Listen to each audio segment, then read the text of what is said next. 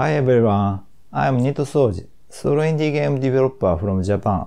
Also, I have been a shut-in for 10 years, which is called Hikikomori in Japan. Finally, I came back to the game development task itself. Last summer, I was pitching to an indie game publisher but couldn't make the deal. After that, I was working on my Kickstarter campaign for months, which reached incredible success thanks to the fantastic backers. Then, I happened to make a 40 minutes long Hikikomori video spending a month, so I have not been able to work on Pulse itself for almost 6 months. It was putting a fair amount of pressure on me honestly, but it's gone. Now I'm working on a new alpha demo that is exclusive to my high-tier backers. This is a new mini-boss, Sisimai. Sisimai is a Japanese tradition for celebrating the new year.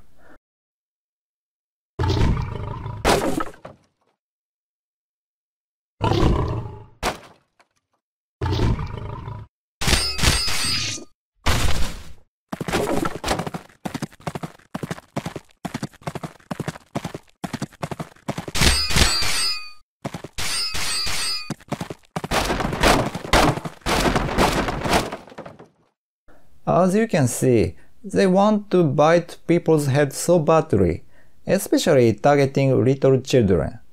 If you visit Japan in January, please be aware of stray Sisimais chasing after you. When you can't avoid the fight, take the backside of Sisimai. Their rear foot or the guy in the backside is typically less trained. Other than this new boss, I will implement a couple of new enemies and 5 more traps that are basically already completed. I want to make a new environment effect for the new stage, like the cherry blossom stage in the current public demo. Another big element I want to implement in the new alpha demo is the intermission stages. They are short mini-games, about a minute long, like a bit more detailed WarioWare games. The intermission stages represent Susumu's experience as a Hikikomori, his memories and dreams. Basically, I want to have players know more about Susumu and feel close to him through these minigames. I hope to complete this new alpha demo in early April. Again, it's an exclusive demo, so I can't publish it publicly. I'm sorry about that. Originally, I was planning to set up some way of the late backing, receiving the pledge for the Pulse development, but it turned out there was no convenient go-to way for that.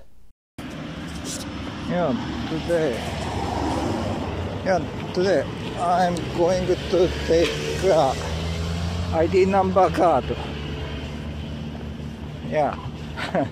Let's go.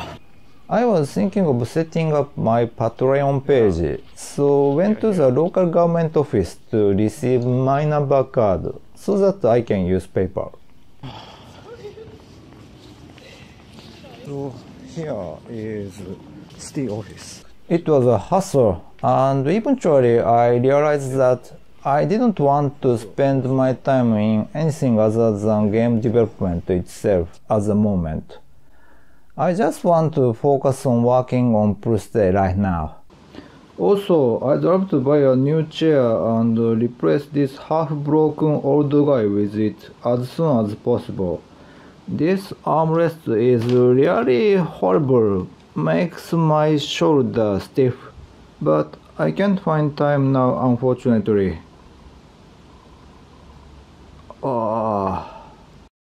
I'm so glad that you are now focusing on your game development so passionately. Please take your time as much as you want. I'm really proud of you, man. Hey, I don't want you to continue that. I don't like to characterize you anymore. Okay, but why?